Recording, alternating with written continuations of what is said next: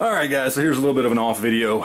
Forgive the noise, there's so much stuff going on in the house right now. It is my daughter's birthday and got a lot going on, and she wants me to make her an ice cream cake. And I thought I'd show you guys how I make homemade ice cream cake. It's very, very simple, very easy. It only takes 3 ingredients. 2 of them are right here. The last ingredient I'll pull out when I'm ready to get to that. But let's just go ahead and jump right in. Again, this is very easy. You go buy yourself some ice cream sandwiches.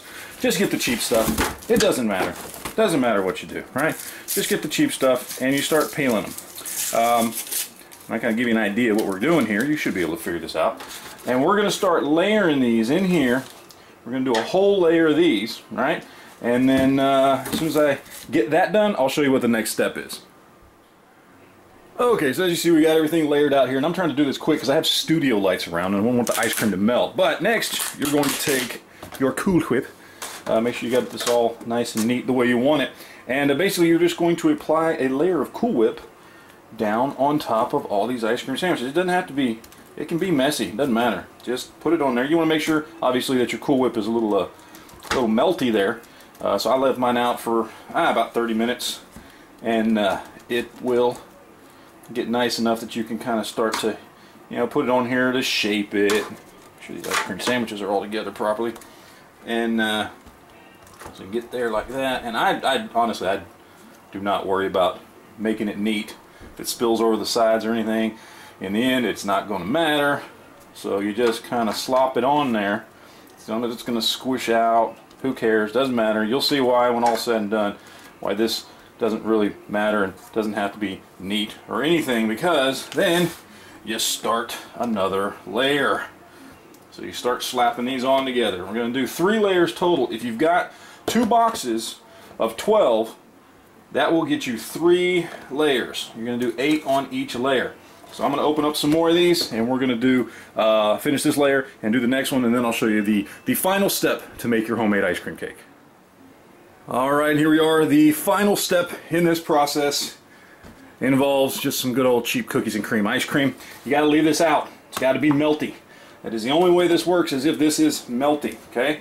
You need it to be nice and melty because we're essentially going to use this as frosting. We're going to put frosting on here, cookies and cream, delicious frosting. Kind of break up the center will still be a little rougher than the edges, so you want to break it up just a little bit.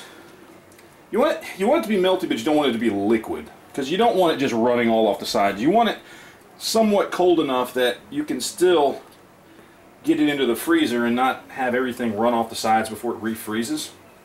So just be aware of that. But yeah, you just want to come in here and kind of break up the solid center chunks and mix it with the more liquidy outside portion of this, and then there we go. You should start to get a nice kind of a mud consistency if you've left it out. I left this out at least a good 30 minutes, probably 45 minutes actually. And I did put it back in the freezer just briefly, just to kind of make sure it didn't melt too much, because like I said, you don't want it too melty because then it just runs off the sides before it has a chance to freeze again. If you do have to touch it up, I would save just a little bit of ice cream. Don't just dump the whole thing on there.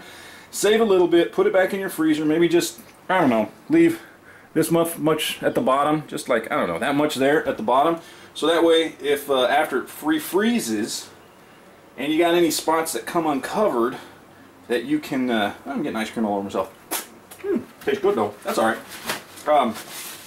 You can kind of touch up those spots and cover them up a little bit. So, but yeah, we're just getting it to a nice mud-like consistency.